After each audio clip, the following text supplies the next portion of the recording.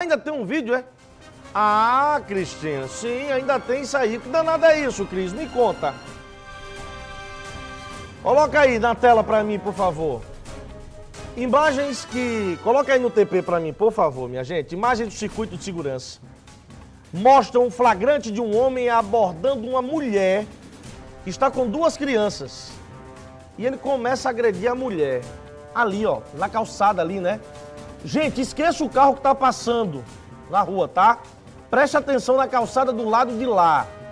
A imagem, ela tá borrada porque a gente tem que preservar a imagem das crianças, não é?